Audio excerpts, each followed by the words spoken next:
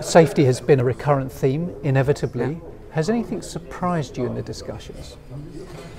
No, not really surprised. But our role here is to share our experiences and share our concerns, and it's good that the other actors here are the other, what's the word? Stakeholders. The other stakeholders share the same concerns that we do. I think in open discussion there was almost a clarion call for a sharing of information in two senses.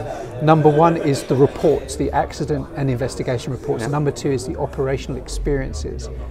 There was a sense that there's a little bit of a reluctance to make public key findings from recent incidents.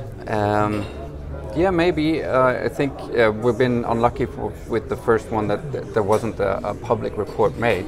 And for the NMA, it's unfortunate we are not allowed to give out the findings because we don't own the investigations. And we're looking really forward to the next report coming out that is going to be public. And but we've also shared safety messages from the first, which contain really the most important information to get out of it. And finally, Arnie, how have you found the conference in general? It's really professional, and we are really pleased that we are invited to talk about safety and our experiences, and it's useful for us to know what's happening in the market. Arnie, thank you very much indeed.